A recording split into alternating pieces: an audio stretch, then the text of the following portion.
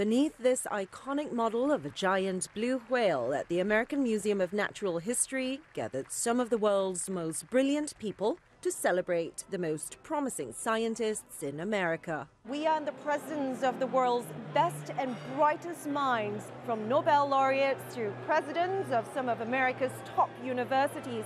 So there is a lot of brain power here. And they're all here to recognize the 3 laureates who beat out more than 300 others to clinch the awards. And of the 3 Blavatnik National Laureates, 2 are Chinese-born scientists. Dr. Feng Zhang won in the life sciences category for his contributions to neuroscience and his role in developing the revolutionary CRISPR-Cas9 gene editing system. Dr. Yi Chui won in the physical sciences and engineering category for his use of nanomaterials for environmental protection and the development of sustainable energy sources. The contributions of immigrants are certainly reflected this year, and we're absolutely delighted to recognize them here tonight and see them also mentoring the next generation of scientists from China and from other countries around the world.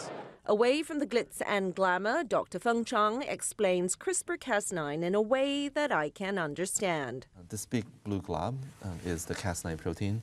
What CRISPR-Cas9 allow us to do is to go into the genome, into the DNA, program it so that we can snip out a mutation sequence and then put in the correct DNA so that one day we may be able to develop therapeutics to treat many genetic diseases.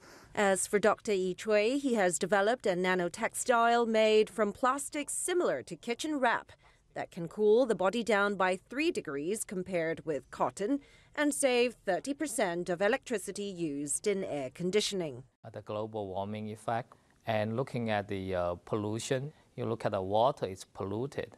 It's those problems still existing that motivate me every day to think what might be the best solution. So that keeps me going. And that's one crucial trait that all the laureates share, their quest to provide solutions to the world's most pressing challenges. Liling, CGTN, New York.